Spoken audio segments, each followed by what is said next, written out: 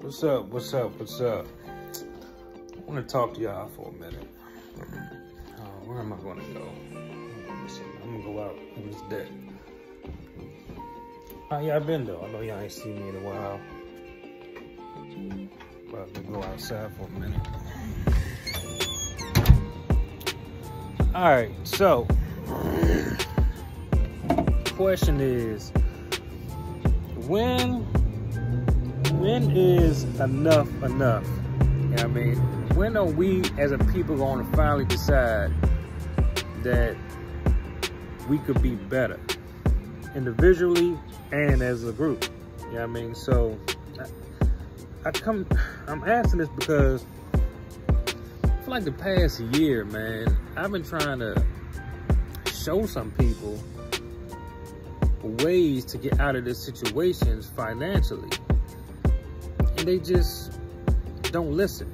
But you broke. You know what I mean? When is enough is going to be enough? You know what I mean? When you going to finally decide to take that initiative to say, you know what, I got to do what I got to do to get the hell out of this situation, because the economy is going to get worse. I'm not even talking about just strictly money-wise. It's a mental thing. Like, when are you going to finally wake up and tell yourself you can do better? You know what I mean? Because this generation is just like so content on what it is. And we're being played. Because I've been doing a lot of studying on economics and how the government plays us. And we always play the game. But they always win. You know, it got to be a time in your life when you say, enough is enough. You know what I mean? So what's yours? Like, what is your... I'm writing a book called Check Engine Light, because a check engine light, when you see that on your car, it's trying to tell you something's wrong. And a lot of times people ignore that light, and it leads to destruction of your vehicle, which might even cause you to lose money because you can't get to work. So what is your check engine light? Like, what do you need to come on to wake you up to say, yo, I need to get my life together, man? Because the way things going, it's kind of writing on the walls that another crash is coming, like a bad economy crash. And what are you doing to prepare yourself? You know what I mean? So I might do some more videos like this, because it's some stuff I wanna address to our people, man. When I say our people, I mean people like us. Like, we're considered the peons, the step-ons, I mean, compared to a lot of power in the world. So, but education is missing. Like, it's a lot of education that's not given to us growing up. And I look at my parents, my grandparents, and it's just, we all been following the same cycle.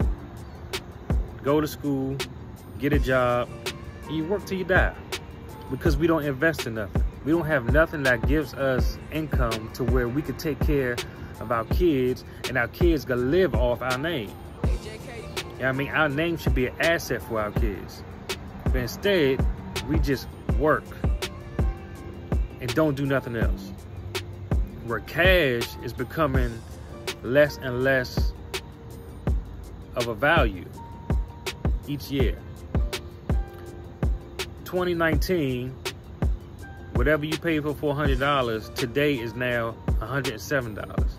But you didn't get an $8 raise, so it's working against us. So you got to work out. You need to figure out what it is you could do to break that curve. You know what I mean? It's a curve that you got to learn how to flatten. And if you don't learn how to do it now, you're gonna regret it. It's gonna be a lot of hurt people in the future. You know what I mean? So, but I'm with a couple, the groups that we all trying to get that together. I'm also even in a group with I'm in a program where, Wall Street trapping and stuff like that. I've been doing a lot of studying, man. The more studying I do, the more upset I get at the way we live, how we just blow money recklessly and don't even invest in nothing. I mean, so I just want to get that off my chest. So if y'all want some more videos like this, let me know, man, because I got a lot. Man. What's up to Big Syph, TK, D-Dog, everybody. But yeah, I just wanted to get that off, man. I'll holler at y'all.